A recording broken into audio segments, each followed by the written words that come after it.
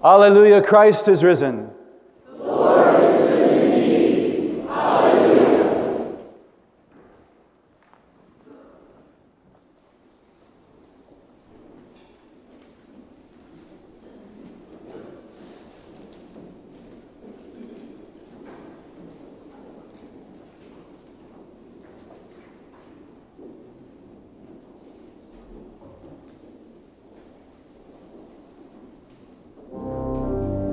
Oh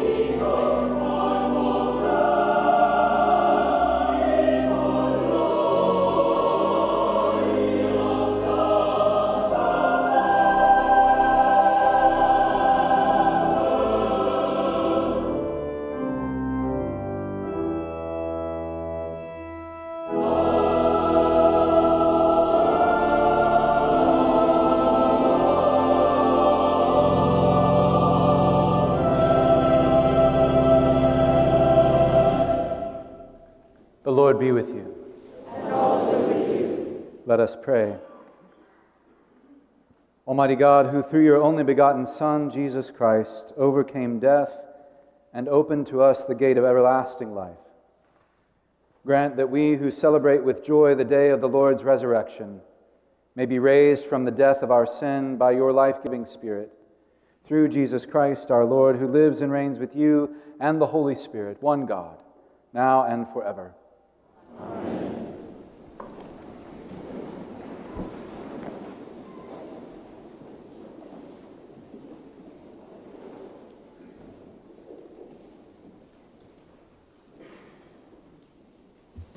A reading from the Acts of the Apostles.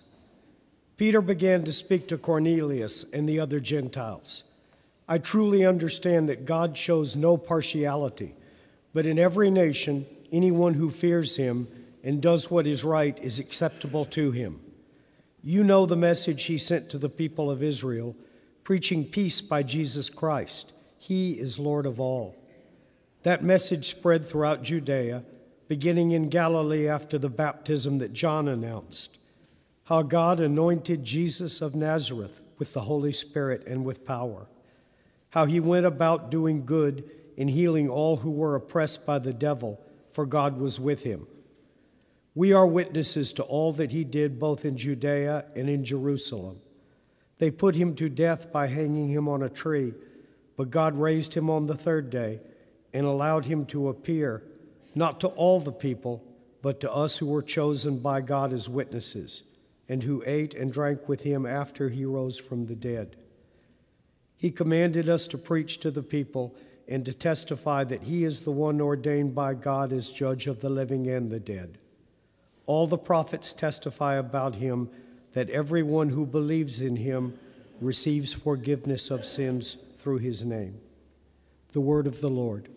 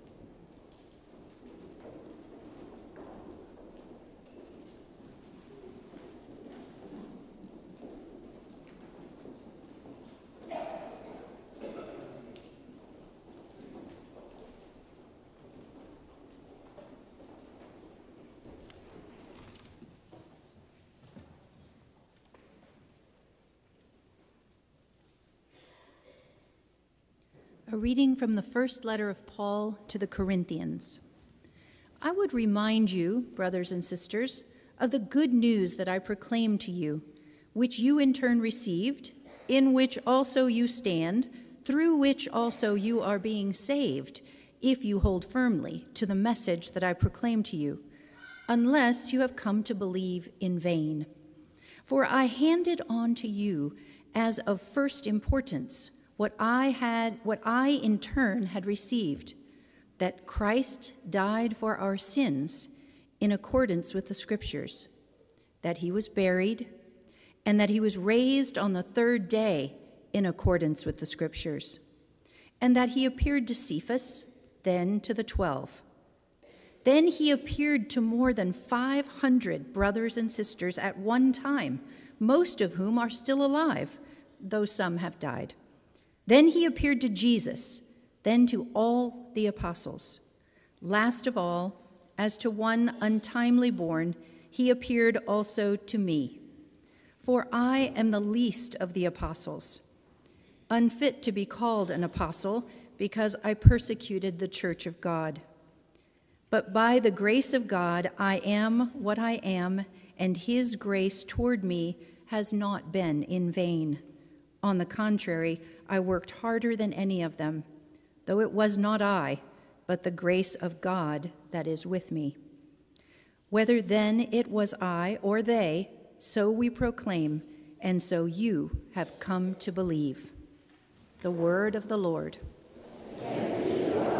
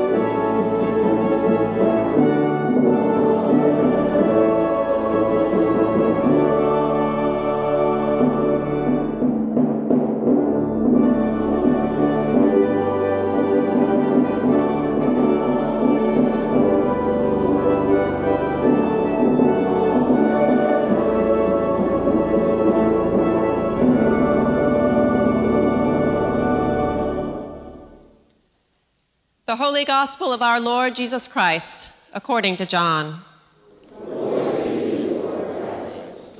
Early on the first day of the week, while it was still dark, Mary Magdalene came to the tomb and saw that the stone had been removed from the tomb. So she ran and went to Simon Peter and the other disciple, the one whom Jesus loved, and said to them, "They have taken the Lord out of the tomb, and we do not know where they have laid him."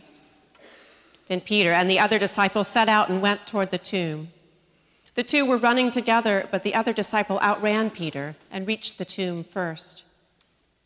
He bent down to look in and saw the linen wrappings lying there, but he did not go in. Then Simon Peter came, following him, and went into the tomb. He saw the linen wrappings lying there, and the cloth that had been on Jesus' head not lying with the linen wrappings, but rolled up in a place by itself. Then the other disciple, who reached the tomb first, also went in, and he saw and believed, for as yet they did not understand the scripture that he must rise from the dead. Then the disciples returned to their homes. But Mary stood weeping outside the tomb.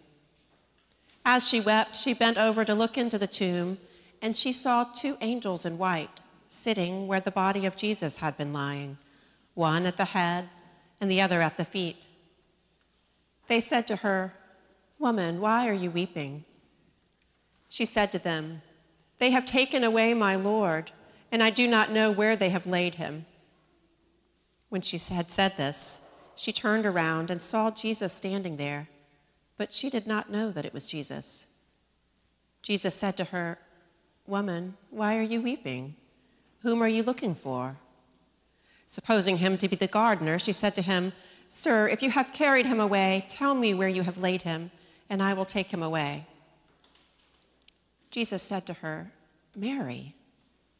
She turned and said to him in Hebrew, "Rabboni," which means teacher. Jesus said to her, "Do not hold on to me, because I have not yet ascended to the Father.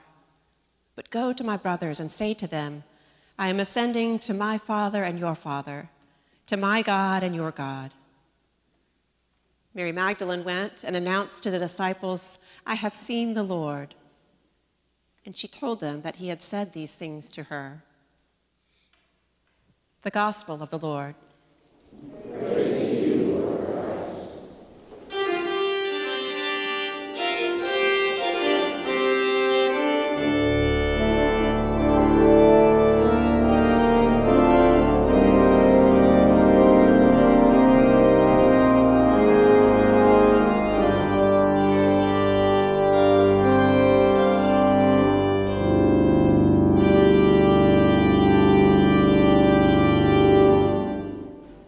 In the name of God, Father, Son, and Holy Spirit.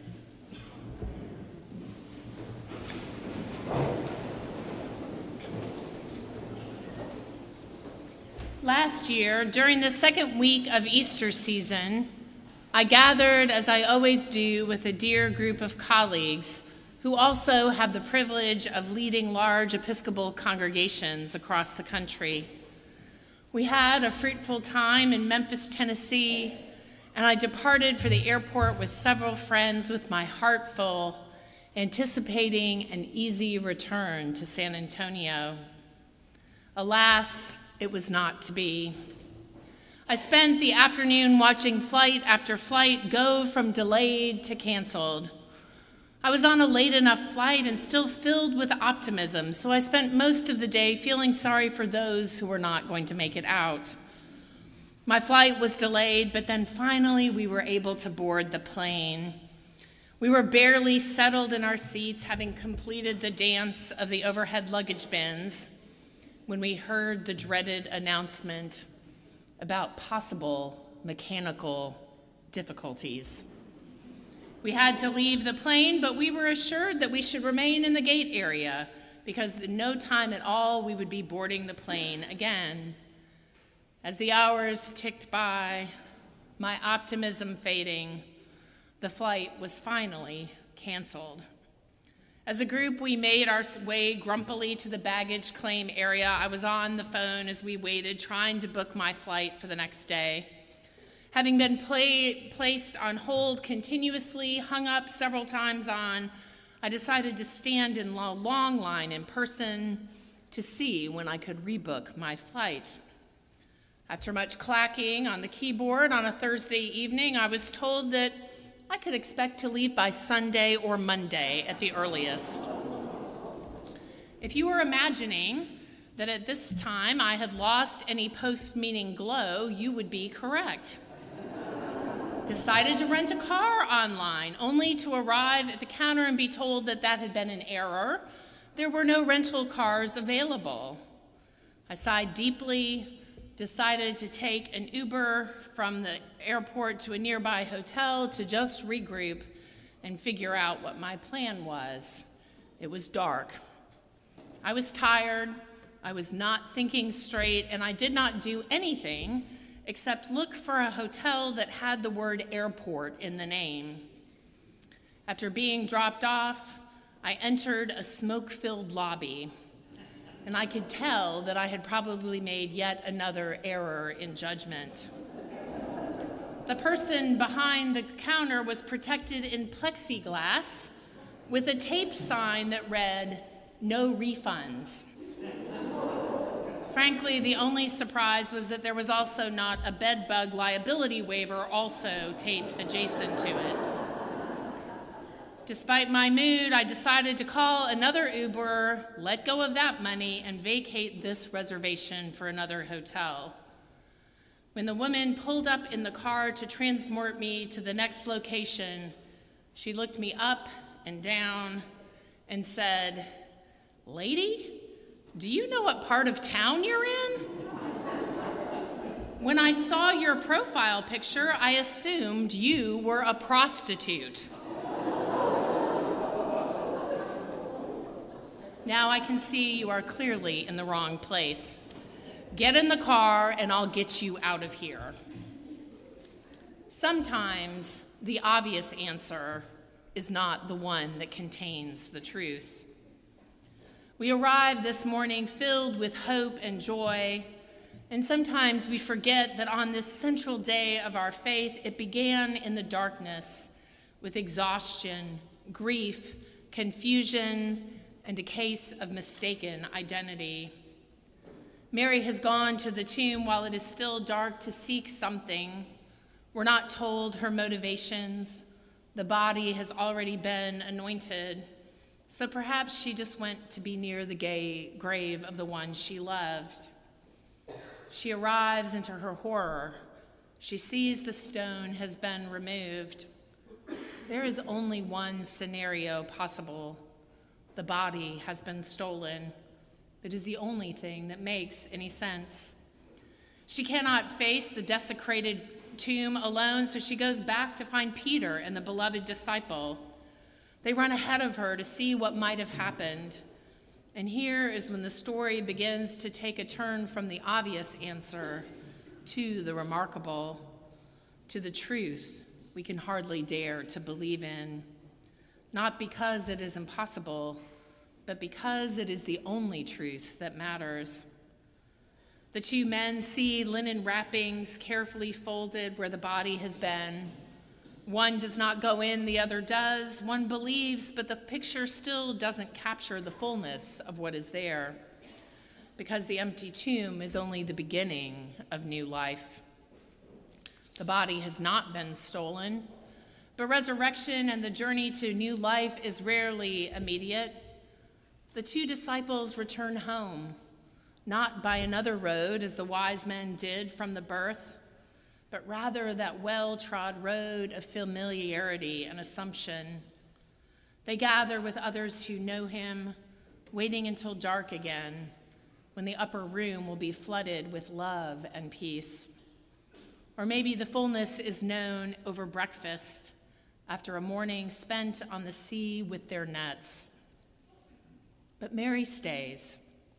Having gained the courage to continue, she looks into the tomb and sees angels seated, one at the head and one at the foot where the body has been. They ask her why she is weeping. She said to them, "They've taken away my Lord. I do not know where they have laid him." She turns and she sees Jesus standing there, but he does not look like what she expects to see. She is still in the world of Occam's razor. Her state of grief can only apprehend the easiest explanations. In one of the great lines of Scripture, we hear, "Supposing him to be the gardener." Her gaze is our gaze, seeing what we expect instead of what God hopes for us. Now I suspect when we, "Sir, if you have carried him away, tell me where you have laid him, and I will take him away," she says. Jesus said to her, "Mary."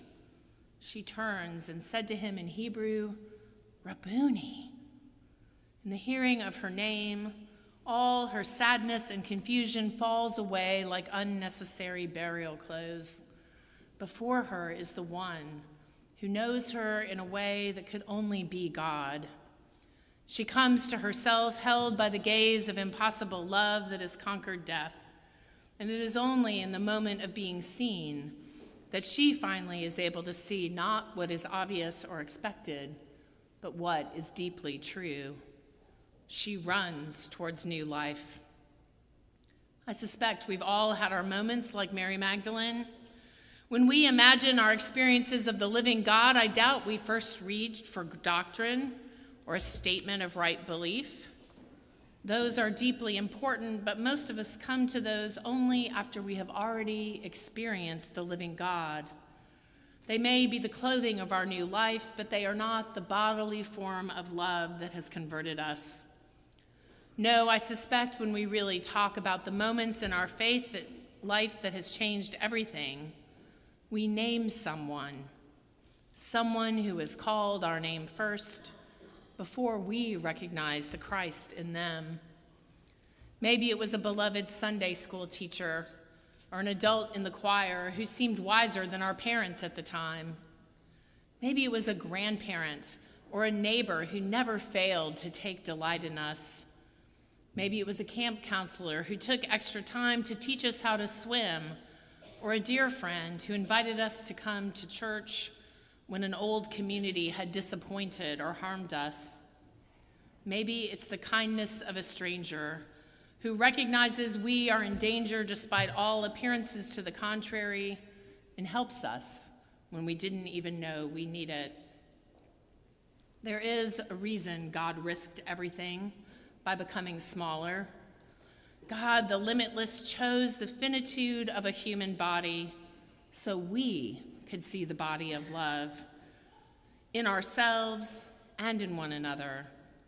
In the experience of that love, we then become bearers of love in the world by showing up, by seeing those who feel unseen or unworthy and asking them their names, by calling one another back to our truest nature as beloved children of God when the darkness has started to claim the victory. It is the first step of resurrection life. It is why we gather together this day to remember that love casts out the power of death and leads us through to new life. We are asked to look beyond the obvious and seek a deeper truth. It is the truth that calls us by name. It tells us to have a different way of seeing the world. And then we leave able to act as the hands and feet of Christ, from the smallest encounters to the bigger turns of our life.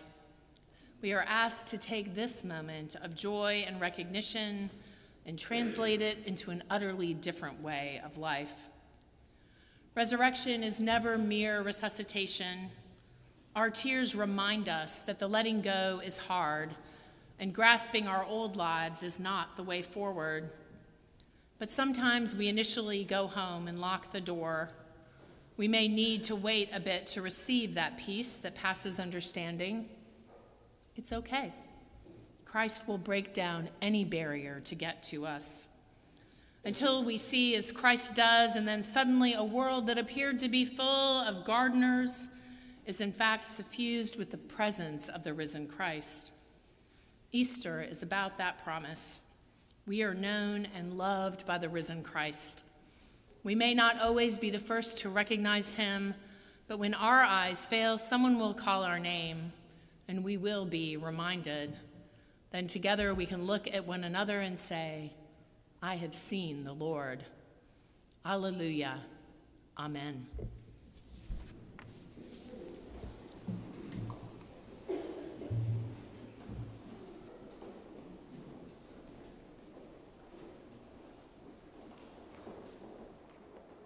I invite you to stand as you are able.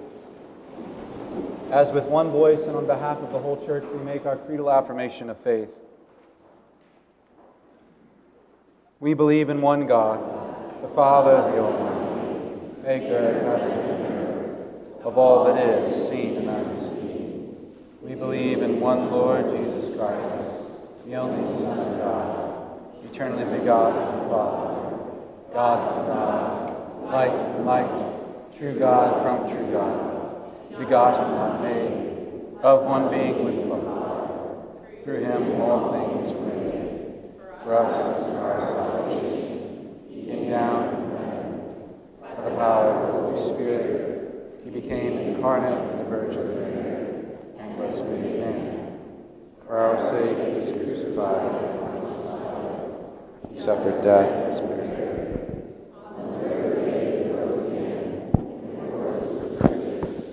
He ascended into heaven and is seated at the right hand of the Father.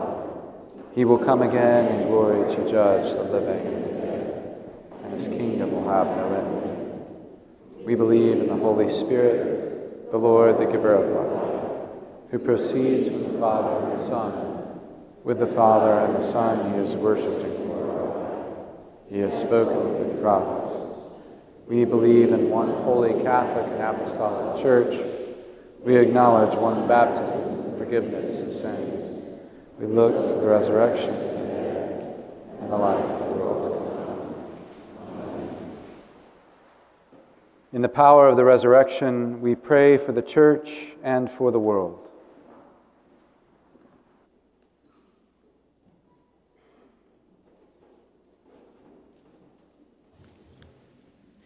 Let us confidently bring our needs before God, asking for renewal, saying, Risen Lord, hear our prayer.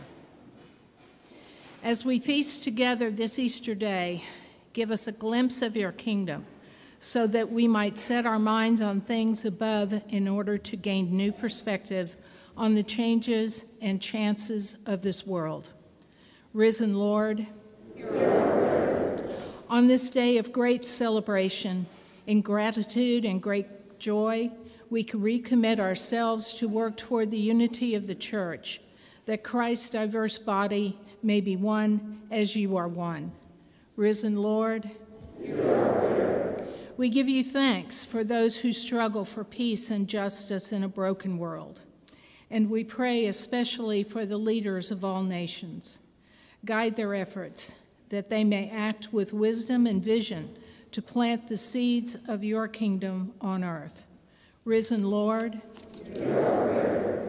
we give you thanks that Mary Magdalene found healing in her encounter with the risen Christ. Give wholeness and peace to all those who have asked for our prayers, especially those on our parish prayer list. Risen Lord, grant new life to those who feel unloved or forgotten, to the poor and the hungry, to those who are dying and those who grieve. Risen Lord, we remember before you those who have gone before us, especially those in whose memory Easter flowers are given. May we, like them, share in the fruits of the victory of Christ over the grave, the Paschal Lamb who has taken away the sins of the whole world. Risen Lord, Giver of life, we thank you for your great mysteries, the paradox of life from death and community from scattered disciples. We praise you for the dying which saves us from death and for the rising which brings us new life. And we offer you our prayers through Jesus Christ, the risen one, in the power of the Holy Spirit. Amen. May the peace of the Lord be always with you.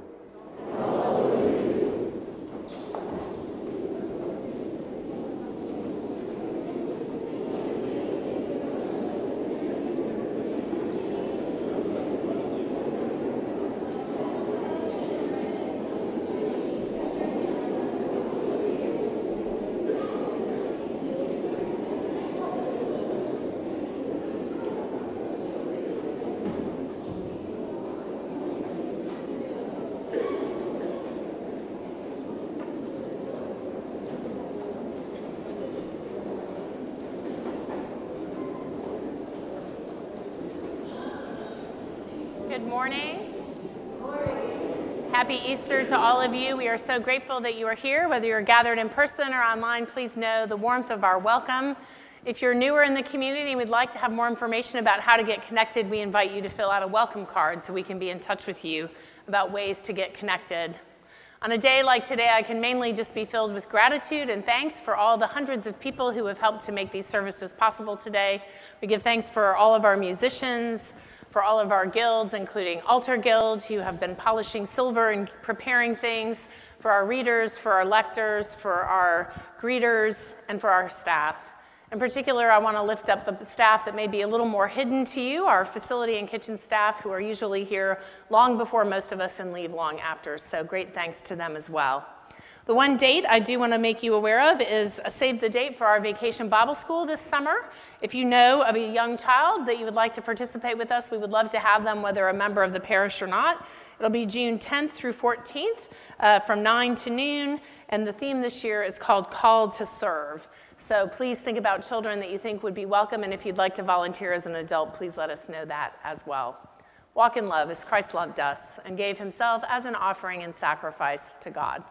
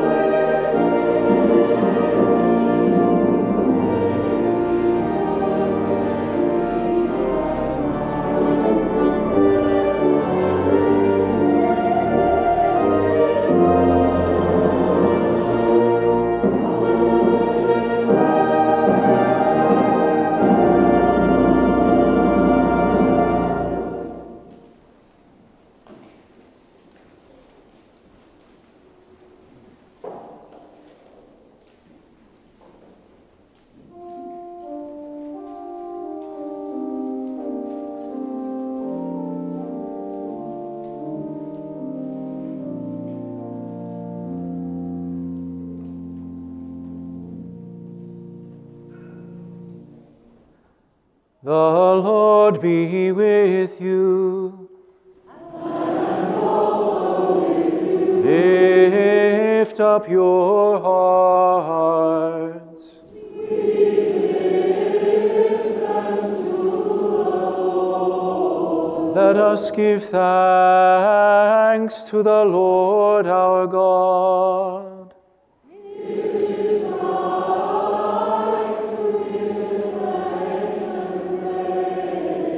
It is right and a good and joyful thing, always and everywhere to give thanks to you, Father Almighty, Creator of heaven and earth.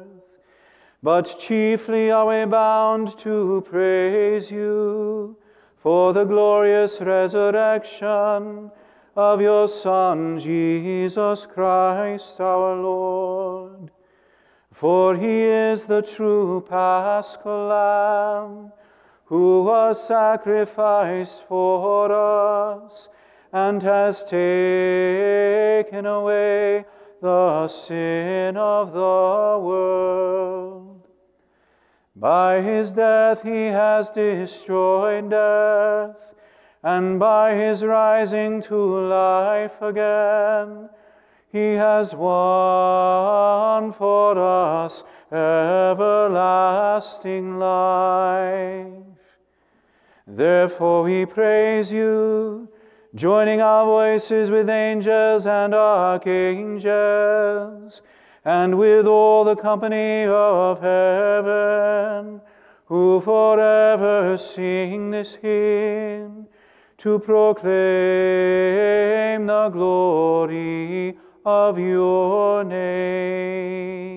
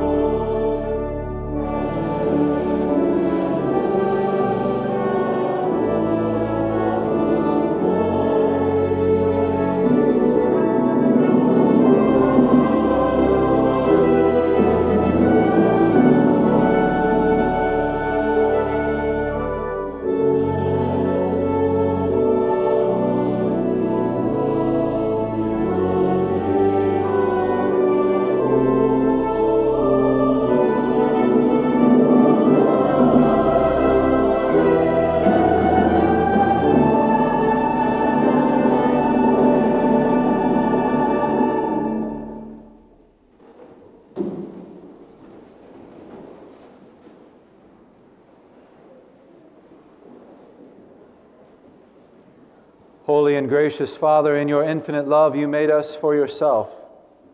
And when we had fallen into sin and become subject to evil and death, you, in your mercy, sent Jesus Christ, your only and eternal Son, to share our human nature, to live and die as one of us, to reconcile us to you, the God and Father of all. He stretched out his arms upon the cross and offered himself in obedience to your will, a perfect sacrifice for the whole world. On the night he was handed over to suffering and death, our Lord Jesus Christ took bread, and when he had given thanks to you, he broke it and gave it to his disciples and said, "Take, eat. This is my body which is given for you. Do this for the remembrance of me."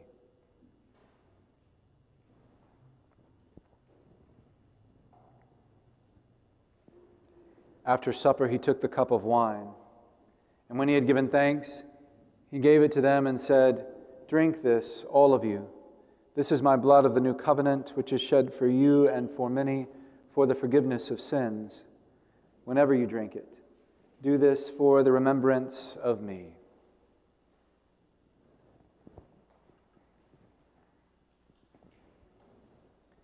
Therefore, we proclaim the mystery of faith.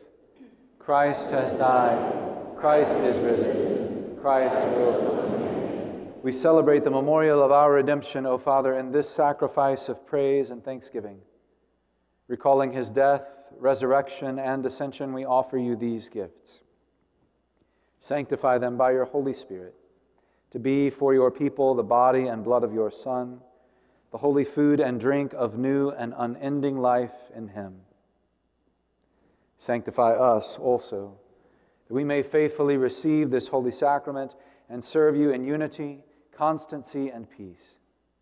And at the last day, bring us with all your saints into the joy of your eternal kingdom. All this we ask through your Son, Jesus Christ. By him, and with him, and in him, in the unity of the Holy Spirit, all honor and glory is yours, Almighty Father, now and forever. Amen.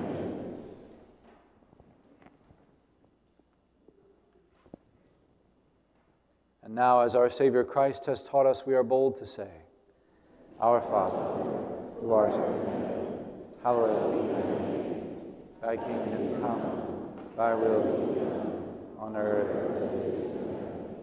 Give us this day our daily bread, and forgive us our trespasses, as we forgive those who trespass against us. And lead us not into temptation, but deliver us from evil. For thine is the kingdom, and the power, and the glory, forever and ever. Amen.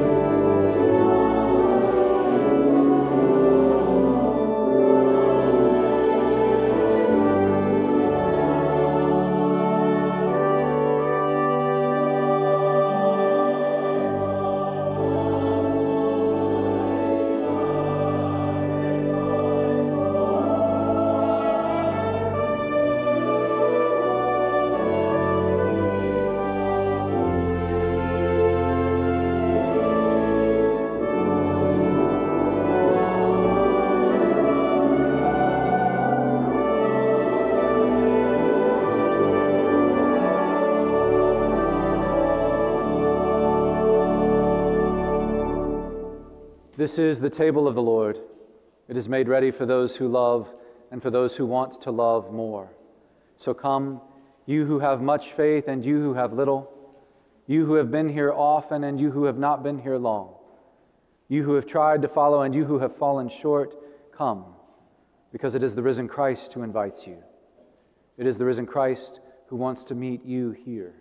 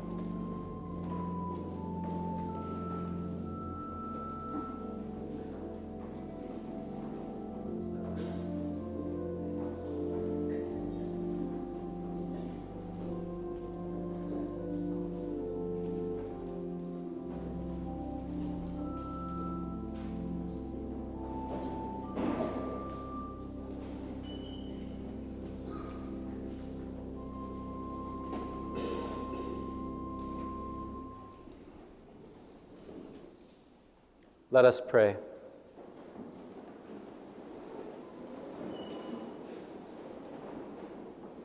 Eternal God, Heavenly Father, you have graciously accepted us as living members of your Son, our Savior, Jesus Christ, and you have fed us with spiritual food in the sacrament of his body and blood. Send us now into the world in peace, and grant us strength, courage, love, and service, with gladness and singleness of heart, through Christ. God the Father, by whose love Christ was raised from the dead, open to you who believe the gates of everlasting life. God the Son, who in bursting forth from the grave has won a glorious victory, give you joy as you share the Easter faith. God the Holy Spirit, who filled the disciples with the life of the risen Lord, empower you and fill you with Christ's peace. And the blessing of God Almighty, Father, Son, and Holy Spirit be among you this day and remain with you always. Amen. Let us go forth into the world, rejoicing in the power of the Spirit. Alleluia, alleluia.